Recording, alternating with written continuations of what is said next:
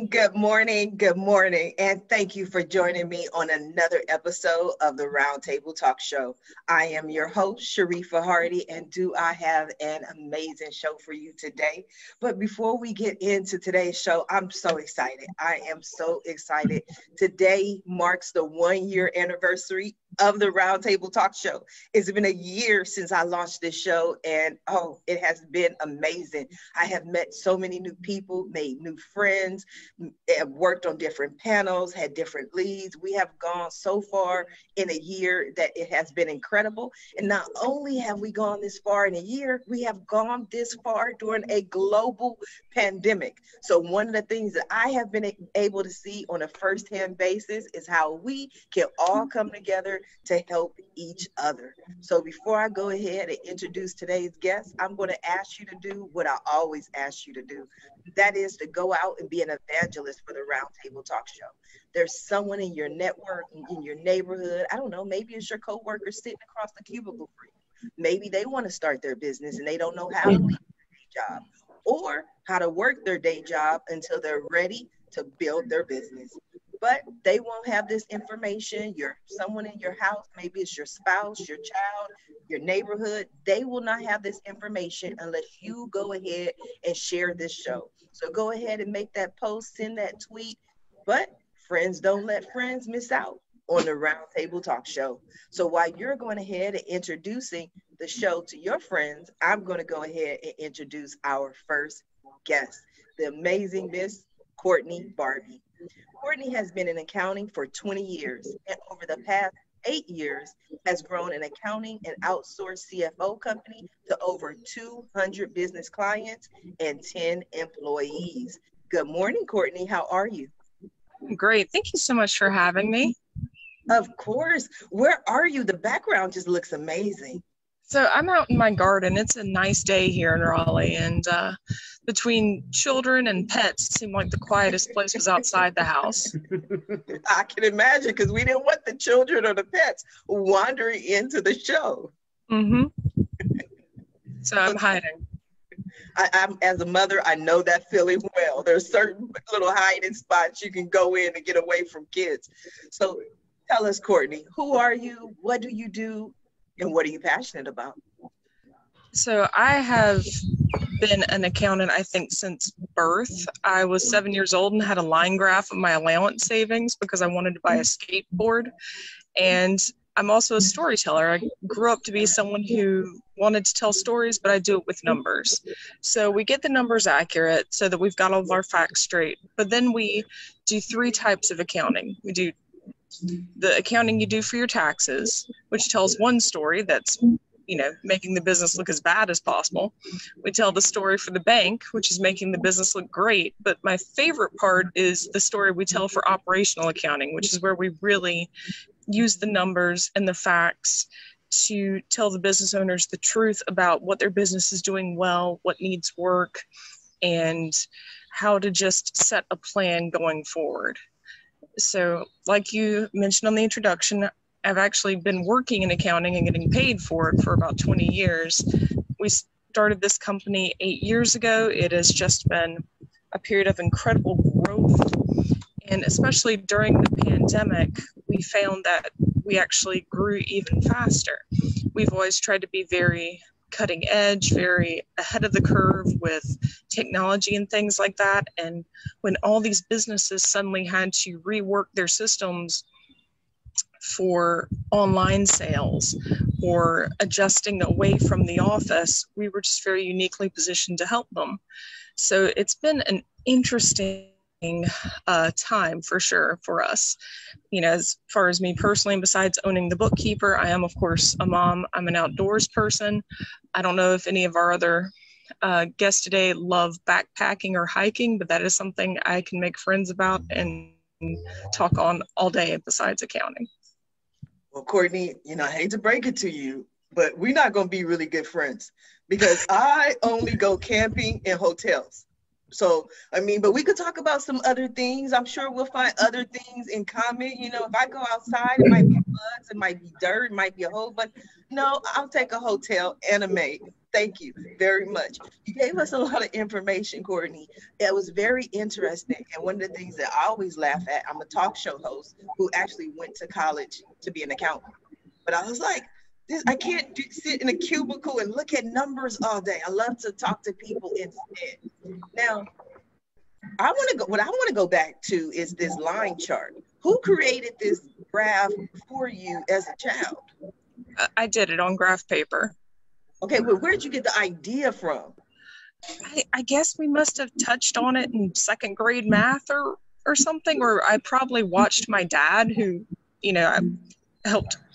founded this company and who until recently was the majority owner. I probably watched him putting graphs together because he was a CFO, and I just knew how much money I needed to save to buy a skateboard, and I knew I wanted to get there. So how did you go raise your skateboard money? Of course, a lot of scrub in the bathroom. Yeah. Oh, your chores. Okay. Were you one of those people? Because I always find with entrepreneurs and serial entrepreneurs, especially ones like, I've been doing this forever. They sold candy, they mowed lawns, they had the lemonade stand. So did you do any of those things aside from just chores? This is going to sound like I was such a little delinquent. I sold loose candy cigarettes. You know how you used to be able to buy the boxes of candy cigarettes? I went to school and sold individual ones for more than they would, have cost in the pack. And I made some money that way, besides the chores. For some reason, I feel like this is one of the very few times that you actually admit this as an adult, that these are the things that you were doing as a child. Yeah, it's not as cute as the line graph story. Courtney, you're a lot of fun. I'm going to come back to you. I want to go ahead and introduce our next guest, the incredible Miss Jennifer Letwith. Jennifer Letwith is owner of Scholar Ready, an educational services company. Scholar Ready teaches math, writing, and reading, conducts personal essay writing workshops, and prepares students for PSAT, SAT, and ACT exams. 16 years ago, she started Scholar Ready to help students to graduate with as little student loan debt as possible. The keys to college scholarships are perseverance, strong writing skills, and competitive test scores. Good morning, Jennifer. How are you? I'm well. Good morning, Sharifa. Thank you. Thank you for having me today. How are you doing? I am fine. Thank you for helping the babies. Thank you. Thank you for that introduction. Yes, my job is as serious as a heart attack. I like to liken it as think of me as a doctor. When a patient goes to the doctor and the doctor says, you know what, your blood pressure is higher than normal. So because of that, we're going to put you on some meds. And I have experience with this with family members who have high blood pressure. We're going to put you on some meds and we're going to continue to monitor your blood pressure. And then the patient goes, hopefully, the patient goes and fills the prescription and takes the meds to manage the high blood pressure. The doctor doesn't wait until the patient has a stroke or a heart attack or has to begin dialysis to diagnose and to prescribe something to control the high blood pressure. And that's very similar to an issue that I face in my practice. The main problem, and I get to do all these wonderful things. I get to work with students to help them prepare for these exams, but these exams are just tools to help me to prepare students to help them to improve their reading skills. The main issue is that students cannot read. And I work in a practice where people pay me to do this job. So I don't mean to cut you off, but that's what I tend to do. But I want to know why that was funny, because you started to laugh. You said people pay me to do this, and it seemed like because when I talk about literacy, or often when we talk about literacy and reading, people always think about poor kids. Mm-hmm. And I'm saying, well, it's not just poor kids. I work with students who I'm in the Houston area, and I've worked with students who live in homes that are valued at higher than the median value of a home in Houston. I can't compare you in California, that's a totally different story. But they live in homes that are higher than the median value of a home in Houston. And these students. So let me translate what Jennifer just said. What Jennifer just said, these students, their families have some money. That's what you said. Okay. Correct. Go ahead. Correct. I got you, Jennifer. We're on the same page. I'm translating. I'm your translator today. Thank you. And the main and when I talk with parents about when I have a colleague I refer, she works with the little ones. I work with students who are in junior high and high school. She works with the younger ones in elementary school. And she tries, and we try to tell parents all the time when they're little, hey, little Johnny needs help with reading, and they just don't do anything about it. They don't, and then when little Johnny gets to middle school, and as little Johnny goes through high school, I talk with the parents and I say, hey, little Johnny needs help with reading. We need to work on this. And they just look at me and I'm like, you realize I'm the doctor telling you that you have high blood pressure. Like, reading is not a thing like, oh, little Johnny never liked, playing basketball, or little Johnny never liked, watercolors. That's not what this is. This is the lifeblood of your child's future, your child's education, your child's ability to compete in an ever-changing economy. So at Scholar Ready, we help students. Yes, the name of the business is Scholar Ready, because we will prepare the students to be ready for whatever academic challenges he or she faces. In today's environment, will the PSAT and SAT and ACT exams find their ways to extinction? I don't know that. But what I know in the state of California, schools in the state of California are doing away with the SAT and ACT exams as a means. That was going to be one of my questions. That was actually going to be one of the questions that I asked when we discussed. But Jennifer, I'm going to come back to you. I want to go ahead and introduce our next guest, Mr. Craig Dempsey. Craig is the co-founder and CEO of Biz Latin Hub Group, an organization dedicated to assisting investors in Latin America and the Caribbean. Craig holds a degree in mechanical engineering, a master's degree in project management, and other certifications covering logistics, personal management, and government administration. Good morning, Craig. How are you? I'm excellent. And look, first up, congratulations on the 1-year anniversary. I'm sure you're quite pleased. Thank you. I am. I'm not only pleased, but I've breathed a sigh of relief, because 1 year ago today, I said, I don't even know if this is going to work. You're going to throw 5 strangers in a conversation from different industries. How is this going to work? Now I know. And before I get on to introduce myself, let me ask you one thing. What is the one thing that you've learned over that year? And I like you, Craig. Go in there and be the co-host today. But one thing that I've learned, and I actually learned it in one particular show, for the first 2 or 3 months, I was so nervous because, again, I don't know if y'all know people, but people aren't always nice and friendly, and they always surprise you. And so I was nervous about how this was going to work out. And then I had one show I was particularly nervous about. It was a show where this lady it has mental illness, she has schizophrenia, and she shares her story and she wants to help other people who are suffering. I had another lady who was just I felt like she was so corporate.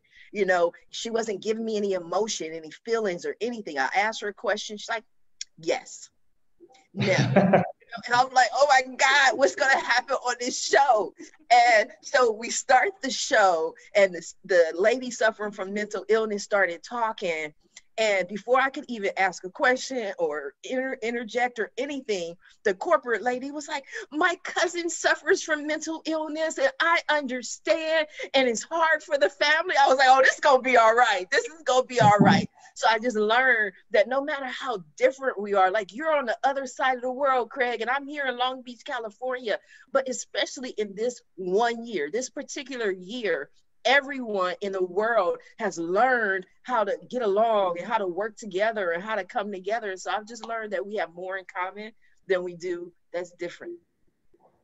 It's a very warm and nice message. And I will be sure to try to show emotion as well, etc. Just to make sure it's a good show there. Thank you. And look, help me out. well, exactly. That's what I'm here for. And look, I guess for a quick introduction, I'm actually Australian by nationality, but I actually live in Bogota, Colombia. And for those not familiar with that, that's actually in South America. Okay.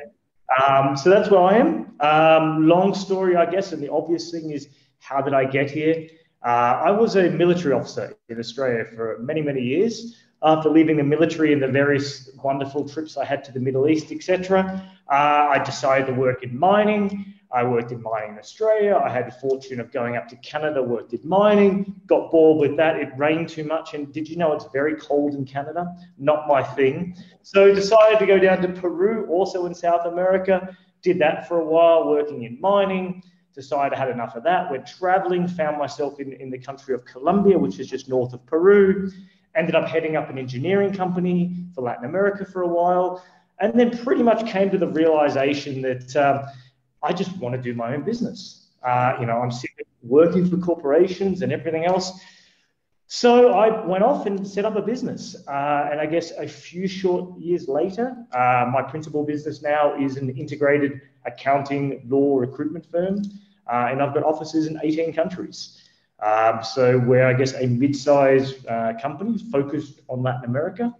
It's a bit odd that I'm an engineer and I own one of the biggest accounting law recruitment firms in the region, but that's just how life takes you that way. It's a bit unpredictable. So yeah, that's sort of how I ended up in this part of the world. What do we do? Look, we principally support mid to large international companies, a lot of them Fortune 500 companies, to basically do international expansion to Latin America.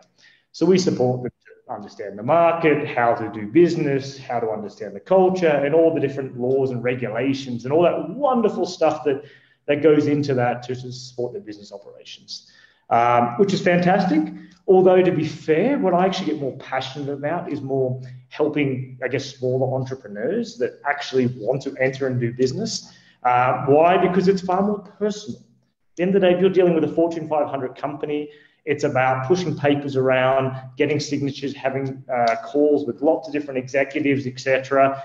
It's not quite the same as somebody's their idea. They want to bring it to fruition. They want to enter that market, particularly if they've got some sort of passionate reason why they want to go to Latin America. A lot of our clients come from, US, Canada, Europe, etc. And all that is, there's the business side of it, but there's also the other side of, trying to get them to understand there are cultural differences between those parts of the world and Latin America. And obviously it's a bit strange that an Australian is explaining perhaps someone from the US or Long Beach, California about Latin America. But that's the sort of the gap we have. And it's great. At the end of the day, even during this pandemic times, we're still expanding. We're opening probably a new office every 3 or 4 months. So things are pretty good at the moment. I'm hoping we'll be able to continue to support those clients entering the region. Wow, I love it. Now, Craig, you're a successful businessman. You have a lot of entrepreneurs. Maybe it's their first day being an entrepreneur. What have you learned in your process that you would have done different, done better, done over? What are some of the things you learned along the way? Sure. Look, at the end of the day, someone making the decision that they want to be an entrepreneur, to be fair, that is half of the battle. At the end of the day, we have so many people that have great ideas and they go to their lunchroom at the office or their family home and they say, what about this? What about that? But actually taking that next step of actually doing something or at least talking about it, firstly, that itself is a good thing. And I encourage people to, you need to give it a go. At the end of the day, sometime in your life, even if it's a side hustle, it's a hobby, you've got to try something for yourself, okay? With that said, you also need to be pragmatic. The reality is almost nobody is successful or at least completely successful with their first business, okay? And then that doesn't mean you then have a second, third, fourth business. That may mean you actually have to pivot or change what you do. You have to adjust, okay? Because we don't have all the answers. And I guess the last thing is know your numbers. At the end of the day, this is why Courtney and accountants and things are really important. if you don't understand your numbers, then even if you are successful, you still may not make any money. I actually have a good friend that has a business here in Colombia. And unfortunately, after putting years and years of work in, and he's quite successful in his own right, the reality is his business was never going to make any money because there's no margin and it's not a large enough market. So it's really quite important. But, the thing I tell everybody is, look, I have complete respect for somebody who's willing to give it a go, regardless of whether it's successful or a failure, because you learn a lot. And I can tell you right now, through the evolutions, and, we are quite successful these days, we had to change a lot. And there were failures, a lot of failings along the way, without a doubt. I like that. Craig says, give it a go. That's going to be my new phrase for now. Just give it a go. Okay. Exactly. You've given it a go and now you've lasted a year. Who knows? In 10 years' time, you'll be saying, well, there you go. Yes, I love it. Craig, I'm going to come back to you. I want to go ahead and introduce our next guest, Miss Michelle Roshanzamir. Michelle is a consultant and producer helping creatives and leaders bring their ideas to life and develop their businesses. She works with a range of creatives and leaders to bridge the gap between the creative and business, coordination and management side of the equation. Good morning, Michelle. How are you? Good morning. I'm doing okay. How are you doing? I'm excellent. Thank you for joining us. Thank you for having me. I'm so glad to be here, and congratulations on doing this for a year. Yes, it wasn't easy, but the grace of God, we are here. Where are you located, Michelle? I'm actually based in Los Angeles. Okay. One of the few that can say that I'm a native to the LA area, daughter of immigrants, but born and raised here. Okay, we'll have to drive down the street one day and we'll have tea or lunch or I would love that. After actually, everything opens up. I was actually in Long Beach for a couple of years for grad school, so oh wow. Yeah, so it's just I spent a lot of my time in Southern California and love it. Like, it's great to get out, but it's home. Yeah, I know the feeling. I definitely know the feeling. Now, Michelle, tell us, who are you? What do you do? What are you passionate about? So I have been, so I've been a sucker for stories since I was a little kid. My parents. Okay, I'm sorry, stop. I didn't mean to cut you off, but that's who I am. You have been a what? Sucker for stories since I I missed all of that. I wanted to hear it. Sorry. I've loved stories since I was a little kid. My parents took me to see a production of Beauty and the Beast when I was a kid, and between that and a backstage tour, I was beyond hooked. It was always, reading and stuff growing up, but the germ of what I'm doing now actually started when I was in college. I was an art school student who very much scoffed at the business and management side of things, despite kind of that being a lot of my strength. I'm like, no, it's okay. We'll figure it out. It's totally fine. But, knowing when I was an undergrad that I wanted to, kind of keep going back to school, I took some time off between undergrad and grad school and went to Cal State Long Beach, or one of a few programs that offer a dual business and arts degree. And I'm like, perfect. I get the business side, I get the art side. This is very much of like my wheelhouse from some of the work I'd already started doing. And, and I was a student for full time on top of, I was picking up some consulting gigs. And with that, I ended up shifting my focus when I was in grad school more towards the business side of the equation. But something I kind of continually started noticing was with the creatives and artists and leaders, managers, that they love what they do. They're really great at the idea side of it, but then when it comes to actually executing it, that's often when they need help. It's just as much of like hey, how can we actually make this a reality? To you are also, whether it's a for-profit or nonprofit, you are still running a business, and you need to be able to know how this all works. How are you guys going to make money to sustain yourself and grow and do all the stuff you want to do, pay all the people. And so with that, I ended up starting my own company, MVR Creative, about a year and a half ago. And It's been fun. It's been a little challenging. You know, with that, I started doing some more on the producing side of things. And with everything with COVID over the last year has put a lot of those projects on hold, but thankfully things are slowly starting to pick up again. And I'm excited, you know, see where, despite having a little bit of a rocky start personally, I'm very much looking forward to seeing what 2021 has in store. Wow, that is amazing. That is incredible. I love what you had to say. One of the things that stood out to me is when you mentioned the companies and the nonprofits. I have found that it is more difficult for the nonprofits to have that mindset of we actually need money, that we need money to operate. I mean, so often they are so busy trying to save the world that they don't understand or take into account the business side of being a nonprofit. What have you found, Michelle? You know, that you know, that for-profit and non-for-profits, some of like the reporting is a little different. You know, nonprofits tend to be a lot more mission driven and will put the money back in the company, but you're still running a business. Like you still need to cover your expenses. The people, like, yeah, you can have volunteers, but you still need to have like the basic things that you need to cover as a business. Is just structured a little differently. And, you know, whether it's through grants or like people paying for services or like varying other options, like there are ways to make the model work that also align with your mission, vision, and values. Absolutely. I love it. I want to go over to Courtney for a moment. Courtney, what were your thoughts on what Craig had to say about the numbers? You know, it's so interesting that he's working in Latin America. I actually minored in Spanish and did a lot of focus on business Spanish, and not just the language, but the cultural differences. And I say that because numbers are universal. I mean, having the numbers right is essential, and we do see it all the time where someone either can't pivot their business to be successful in a changing market, or the business, despite all the passion and talent in the world, just was never going to scale appropriately to make money.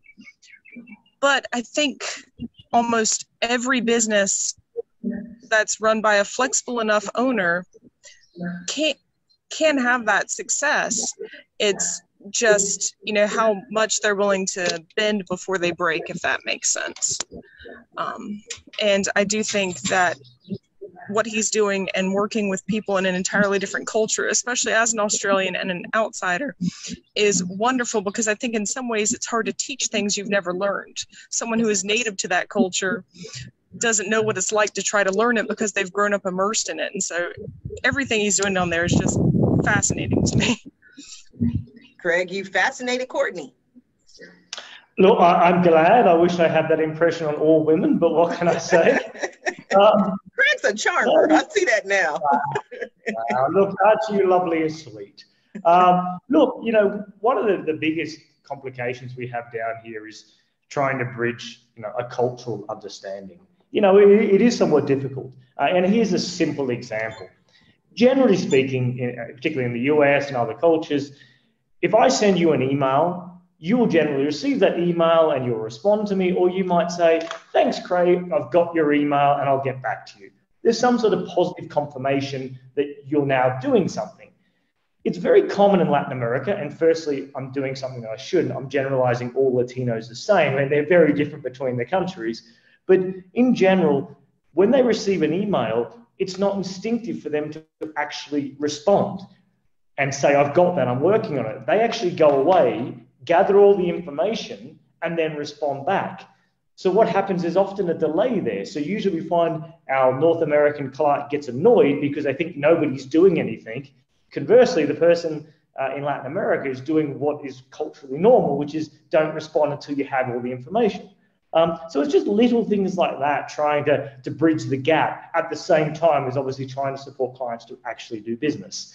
So that's one of the wonderful things we have. But look, the reality is, you know, it's never boring and always presents some opportunities. And fortunately, we do get to interact with the Courtneys of the world, particularly in the US. And they're generally, a lot of our, the CFOs, etc., are our points of contact in the US we work with. So we do spend a lot of time explaining the differences and also what to expect. Unfortunately, things down in this part of the world are a lot more bureaucratic. One of the things you wouldn't realize here in some of the countries here is it's very, very common. You sign documents and you actually have to get an ink fingerprint and fingerprint those documents. That's very, very common. So a lot of people walking around the streets here with ink all over their hands all day. Just silly things like this that you just wouldn't think happen, but it's just how things operate. So yeah, it's amusing, but conversely, enormous opportunities. So that's why we do it. Well, one of the things that I like, because I look at that example of even the email a little bit different. I look at it like it's more of a relaxed culture where they're not so uptight, where they have to be like, I got to get that email. I got to get it. I've always said that in America, we are all about the almighty dollar. Everything is about business. They take siestas. They're more family oriented. So while we're rushing to respond to that email to make sure everybody knows we're working and we're busy, they prioritize family and prioritize that break and focus. So that's one of the things that I noticed. Maybe I'm off, Craig. No, look, there is a different priority. And to be fair, it varies a lot between whether you're talking Mexico, Colombia, Argentina, Brazil, etc. At the end of the day, it's like generalizing Asia. Right.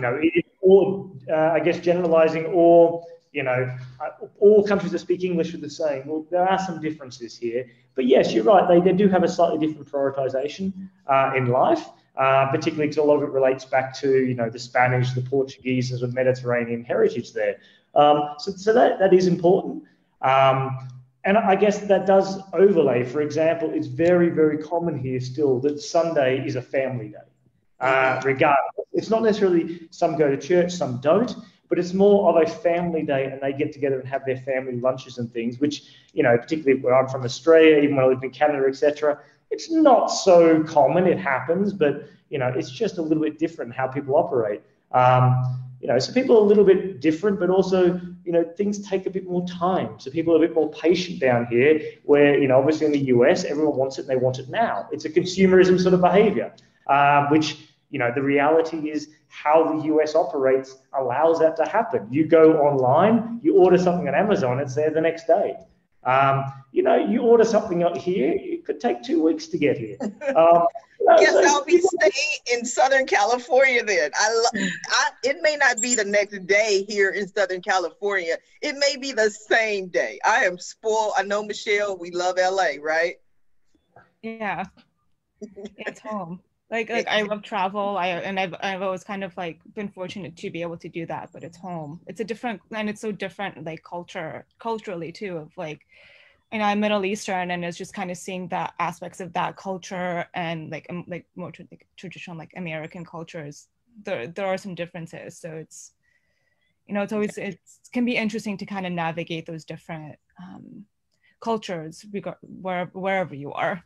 Yes, and just appreciate everyone and appreciate the differences, appreciate the similarities, because over the last year, we've all gone through the same experience, no matter where we are in the world. And one of the things that has happened is a lot more families are sitting down for that Sunday dinner or that dinner at night than ever before in history. Now, I want to go back to the question I wanted to ask Jennifer initially, but this COVID pandemic has affected the student. They've affected the babies, Jennifer. Yes, it has. So are you asking how has COVID affected them? No, I haven't got to the question yet. I'm just saying it affected the baby. No, it has. In California, there's no, I've read, and it's my understanding that the reason they stopped a lot of the testing is because of the pandemic. It would be unfair to the students to grade them on that merit, and it would be unfair to the colleges and universities because those scores would, affect them, even though it's at the end of the day, nobody's fault. Mm-hmm. So what are you asking? I'm asking, how have you seen the SAT, PSAT, the testing process being affected as a result of the global pandemic? I mean, you've seen the tests being outright canceled, I know in 2020, I saw a decline in people calling me to prepare for exams. There was in my private practice and in my group practice, there was a decline. The interesting thing is that I'm starting to see a lot of times, and you all, Courtney and Craig and Michelle, you all know this, you work with business owners. A lot of times perception is reality. And I think because the governor of Texas, because I'm in the Houston area, the governor of Texas rescinded the mask mandate. So he's basically opened everything up. While the reality is COVID is still a real thing. The perception that people have is that, oh, we're getting back to normal. So I'm starting to hear from more parents saying, okay, let's prepare. And the schools are saying, yes, we're test optional. But I have parents who have gone to the campus tours and learned all about test optional, and they're calling me and they're like, okay, we need to prepare for this exam. So it's just kind of like, I don't know. I almost feel like, you know, I'm that restaurant owner during COVID, where you have some people who want to dine, who want to come to the restaurant and eat inside, and they're all for it. And then you have some people who are like, no, we're just going to do takeout and we're just going to wait. So I'll say that it's hard to tell. Some people are still preparing, some people aren't. What's going to happen is, I mean, one thing, I was listening to Craig and he was talking about how you have to be aware that all of these countries in Latin America, they don't do business the same. You know, there are distinctions, just like there are distinctions among countries that just speak English, or that are English speaking countries. And that's for a worker to understand that worker has to have critical thinking skills. And with these exams, yes, the exams, sometimes in the preparation and the exaltedness of, oh, when a kid gets a perfect score, I think that's kind of absurd. Because it doesn't, I mean, you know, a kid who gets a perfect score and a kid who gets slightly less than a perfect score, there's not going to be much difference between those students in terms of college preparation. But when you look at students, the thing about SAT, PSAT, ACT is that those exams kind of tell the truth. And when you see a student who scores below a certain level on these exams, the truth is that this student is not prepared to read and to do math and to think critically in college, even in the workplace, even if the student forgoes college and goes straight to work. So what's going to happen, we're going to see, time is going to tell. What we're probably going to see in the workforce is you're probably going to have more employers complaining about the students' lack of reading skills. You're going to see colleges, they're going to have to build, these colleges are going to have to build whole remedial courses and wings of remedial courses and battalions of remedial courses, because these students just, the test scores often reveal who can read and who cannot. So I would say that we need to wait a few years as these students go through college and see what are the graduation rates like. That's going to really tell us, you know, how COVID really affected us and how the policies that people are making today about these exams are going to affect us down the road. Absolutely. I had a question for Jennifer, if you don't mind. Oh, sure. I don't mind at all. In all seriousness, have you ever considered some sort of courses for adults? Because I know what we've seen in our business is that our employees' communication skills, we closed our office and everyone to work from home. They need much stronger communication skills than I'm seeing a lot of the people we're interviewing come into the workforce, even as, you know, adults in their 40s. And it's been a real decline over the last few years, it seems like, in people's ability to think critically and to communicate complex ideas. Have you considered offering that? I've thought about that. My challenge is, how do I get people to take it seriously enough to pay for it? Because I tell parents, and I tell them nicely, but I'm very blunt about it. And I say, you know, your child needs to work on his or her reading skills. Oh no, we're not gonna worry about it. We're too busy for that. We're gonna pour all our time and effort into AAU basketball, and, you know, all our money and our time is gonna go there. We're not gonna focus on literacy. So you know, in the adult world, I think an employer has to say, you have to do this or you're gonna get fired. Just like in the child world, the state of Texas has to say your child has to pass this test or he will not graduate from high school. That's when people take it seriously. They won't, even though they know in their heart of hearts that their children are struggling, even though those employees know that they struggle with community. Well, I don't know. Sometimes adults may not even know. Sometimes they just don't. But it has to be some kind of trigger that really makes people understand this is a real problem and I can improve this. I can get better at this. And there are tools and resources to help me to get better at this. Yes, I understand that completely, but I completely agree with you as far as the reading, the literacy, that aspect. But I am also concerned over the past year about the students and their ability to cope mentally. So many students, so many children are going through this experience and it's throwing them off. And it's interesting because even before this global pandemic, I would say it was a good 5-6 years ago, the state of California really started pushing this K through 12 idea, the idea of homeschooling. It really became a big, I don't know where everyone else is if they really started to hear about it, but it was here in California. And everybody has their own views. I personally, aside from this pandemic where we didn't have a choice, am not a huge fan of homeschooling. And I had a friend, she was so for it. She was like, yeah, this is what we're going to do. It's going to allow my son to get an education that he needs and all this other stuff. And I said, but what about the social aspect? Because what you do then is you take a child or a student who is used to learning in a certain way, in a certain environment, and then you put them in the employment world with everyone else, and this person may not know how to respond. And what happened, and I didn't like that it happened, but what turned up happening is her son became the valedictorian for his class. Wow. But he went to give the valedictorian speech, looked out across the audience, because again, he's not used to people, right? Burst out in tears and ran off the stage. And I was like, that's what I was trying to tell you, the whole emotional aspect. I didn't want to be right, but it's more than just, kids go to school for more than just the education. You learn more than just what you learn in the books. You learn how to deal with people. You learn how to communicate. You learn these things by being around other students. So my kids are homeschooled. Talk to me, Courtney. And I'm not pro homeschooling in all situations. Let me say that right now.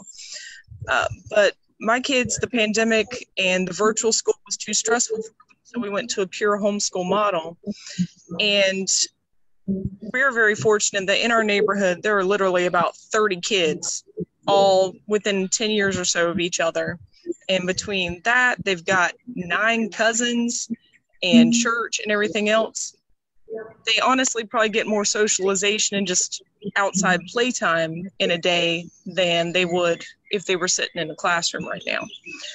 And in this area, Raleigh's a very large homeschool community. We do the co-ops, we do the field trips, we do all these things because I don't homeschool them to shelter them from the world. I homeschool them just for the education purposes. But I have seen exactly what you're talking about, and I think it's important to kind of have this distinction that there are very much kind of splinter groups within the homeschool community. And there are those people who homeschool kind of just to keep their kids away from everything. Personally, I homeschool so I can expose them to more. My oldest has come with me to networking events. He can talk to adults. We go to museums. We go to protest marches. We're out in the world every day, but I have absolutely seen what you're talking about as well, where, the only world they see is their family and their home. And I think that can be very damaging to kids. Well, thank you for doing homeschooling right. I just want parents to take into account the social aspect. These children have to go out into the world. So I want to go back to the protest. I mean, we don't have to get too much into details, but what made you decide to do that with your child? It was one of those things where we've always been very open in an age appropriate way about what's going on in the world and our privileges and our advantages. There are things that I want my kids to understand and recognize as they grow up, and of course I've lived in the Triangle my whole life, was born in Durham. We have a lot of racial tension in our community. And it was the sort of thing where I thought, so long as we can go early while things are safe before, sometimes after dark, there's conflict and issues, I want them to understand what other people face and have that exposure to,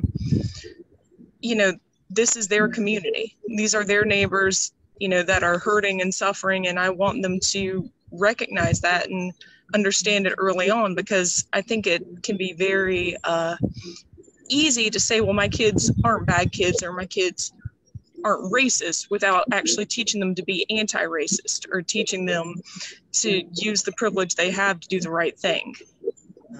I think that's very powerful. Now, Michelle, with everything going on in the world, there were protests, there was a global pandemic. To me, when there's a lot of change in the world, that's when producers can use that creative side that you discussed earlier. What are some of the ways that you used your creative side over the last year? So one of the things that I started doing this was back in April of last year, where I have a lot of friends that are writers, performers, kind of, and like across the spectrum by way of like what they do creatively. They were still creating work, but because we all couldn't really gather, I, set up in part through like a group, but like started organizing virtual table reads, and which is great because like it's very much focused on new work, and it's very much to give the writers the chance to, have like a new piece that they're doing no matter where it is read aloud. We've done everything from musicals, TV scripts, films, plays, like you name it. We've kind of done it at this point, and it's always kind of been like diversity has been like a big thing in terms of like where I'm coming from, even before everything from this past year. But it was just as much a springboard to be able to have a way to kind of work around new work, but it's just as much community and how much the arts can actually like. It can be escapism, but it's just as much a way for people to process and work through things and everything. Like, some people weren't really creating, others were, so it's just as much. It's been a little bit of a mixed bag, but that's one of the things I've always loved about the arts. It's been around for so long, and it's been something that it can bring people together. And it's just as much of a way for people to, talk about things, heal, laugh, escape, you name it. It's there, and then, and this is very much true from like stuff I have a propensity to want to work on, to friends that are running companies of their own and the type of work that they're producing. Yes. Craig, how have you seen some of the businesses and companies that you work with pivot in the last year? Sure. Look, the last year itself has been interesting, I guess is one word. Challenging is another. It really depends on your perspective. And realistically, look, Latin America has taken a very different approach, and I'm generalizing, to the US in regards to what they've done with COVID. In principle, most of Latin America, excluding Brazil, has taken quite a conservative approach, probably more like a California approach to it. Now, with that said, that's to general life.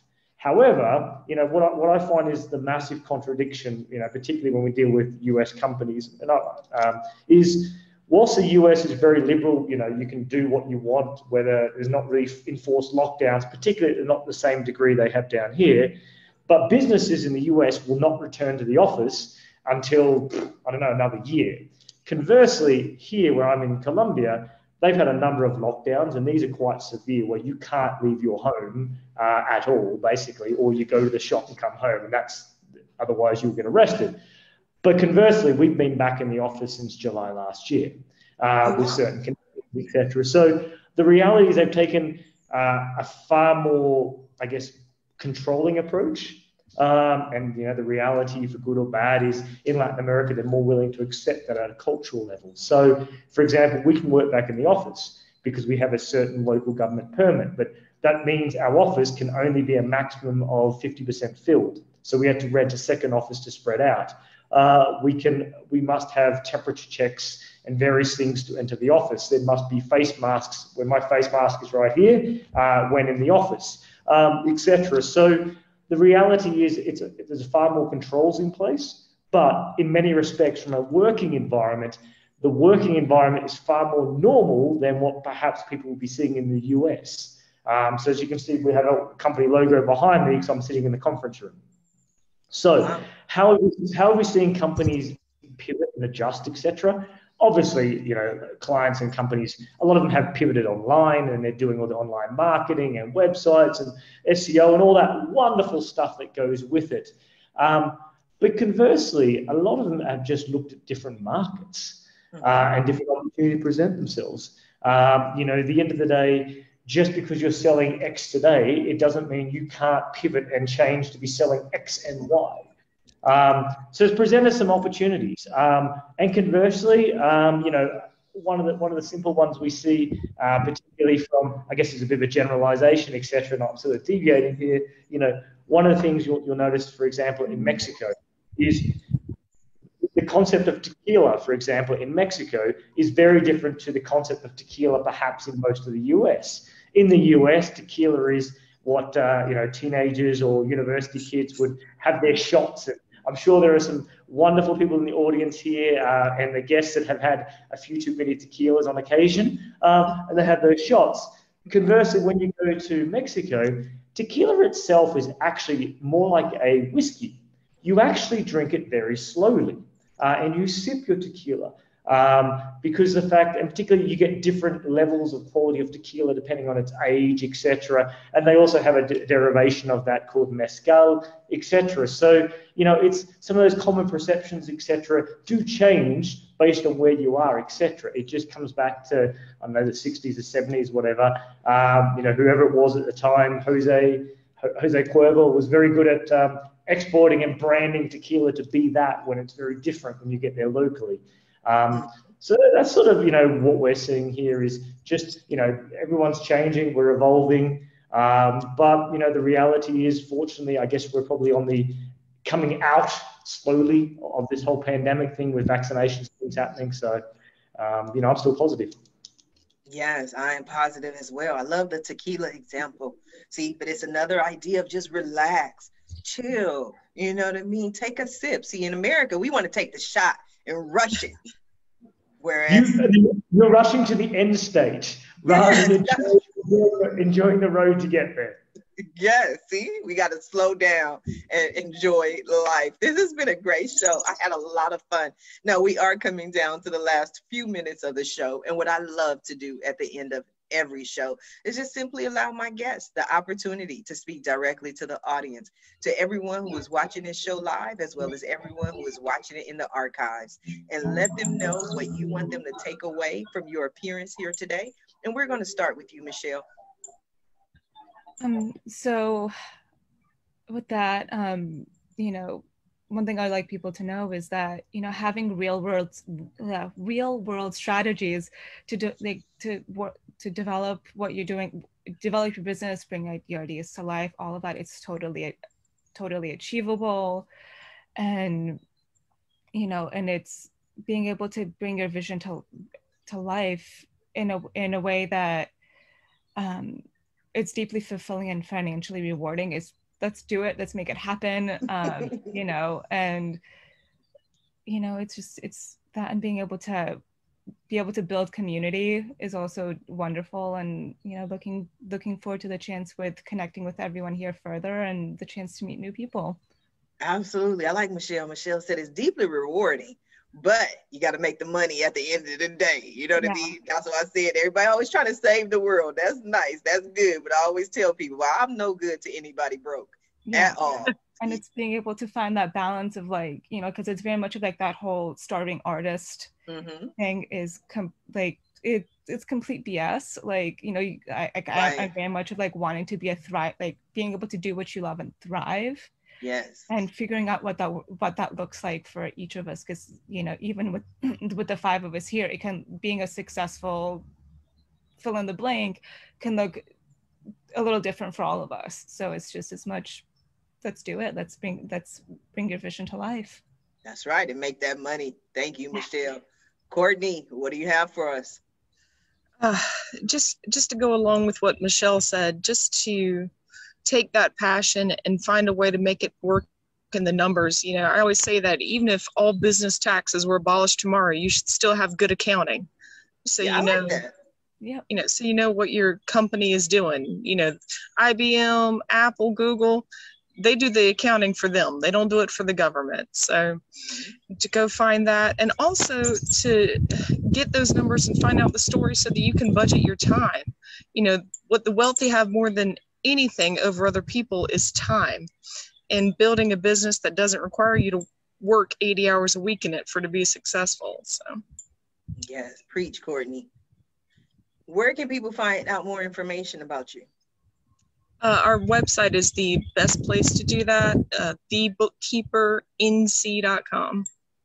Thebookkeepernc.com. Thank you, Courtney. Jennifer, talk to us. All right.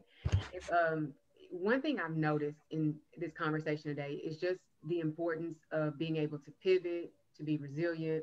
And that comes about through critical thinking skills. I know that Courtney. It's like, let's get back to the critical thinking. It is. Sharifa, you've had to adapt quite a bit within this year. You're celebrating a year with doing this. You stuck with it. You had to adapt, and you know, because how you started day one is different from how is different from day 365.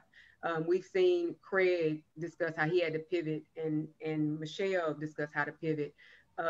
And also Courtney about pivoting and really just making sure that, yes, you have this passion and you have this goal, but you still need to make sure that you're successful and that you're profitable. And that's what we do in business. We solve problems for people in exchange for profits. That's what we do.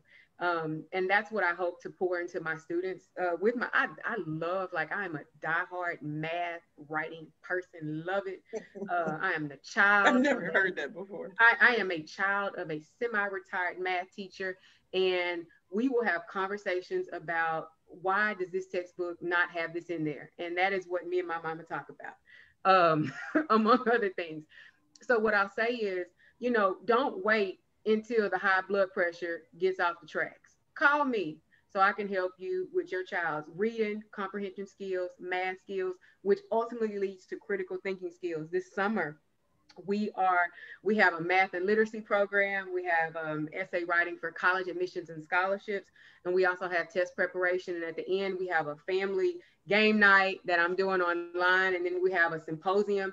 So my students aren't like that baby who was a valedictorian and got in front of the class and got in front of the audience and started to cry at the surprise of humanity looking at him. If you'd like to learn more about Scholar Ready, I'm Jennifer Ledwith. You can find out about Scholar Ready in the show notes. Our website is listed there. It's www.scholarready.com. And let's talk about how we can work together during the summer and also throughout the year. Thanks, Sharifa. Absolutely. Let's work together to make it happen. Thank you, Jennifer. Mr. Dempsey, go ahead and take us out. Sure. Look, I'm just going to relate back to my Army days. And that means I'm a little bit more direct than I normally am. And that's simply, my lasting message would be to get off your ass, to get off your couch and actually do something. There's nothing lost with actually giving something a go. And that's what I'd encourage people to do. I mean, you know, let's stop talking about things. Let's start doing things. You fail, you learn, you move forward. It's very, very simple. That's what I would say. Whether it's politically correct or not, I really don't care. Fortunately, in the part of the world I live in, it's a lot less touchy-feely in regards to these sorts of things. And sometimes that's what people need to hear. So that's what I would say. Get out, give it a go. Lots to be done, lots to be achieved. And who knows, you might just be successful enough and pat yourself on the back with it.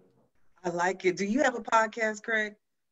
No, I don't have a podcast, unfortunately. I must admit, I tend to be a little bit busy, and when I do get time off, I love traveling. So I usually find myself sunning myself on some random beach in the world if I can. I guess it's good to be Craig, but I'm telling you, I would listen to a podcast that you hosted. You know, just do a couple of episodes all in one day and then put them out there. It could be called Get Off Your Ass and Give It a Go with Craig Dempsey. I like that, Craig. I do like your motto. I think we should stick with that. However, that might be for another show or another day to talk about. I love it. This has been a great show. Thank you all for being here. I definitely appreciate all of you. And I especially want to thank everyone who tuned in to watch this show live, as well as everyone who is watching it in the archives. Just because you didn't catch the show live doesn't mean you're not important. It doesn't mean we still don't need your support, because we do. Please go ahead and share the show. But I always ask, please do not just watch the show. Do not just share the show. I appreciate that. But the most important thing is that you support our guests. Our guests are here this morning to assist you, to share their journeys with you, their advice, their strategies, and their guidance. So support them. Their website link is in the Facebook post. But as always, I ask that you don't just visit their websites. Follow them on social media. Reach out to them. Send them a message.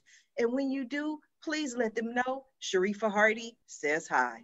Now, if you're interested in more ways that I can help your business, or maybe you want to be a guest on the Roundtable Talk Show, please visit my website at asksharifa.com. Until tomorrow, which is my birthday, 45th birthday, it's going to be a fun show tomorrow. So tune in to the Roundtable Talk Show. Until then, everyone have a safe and a blessed day.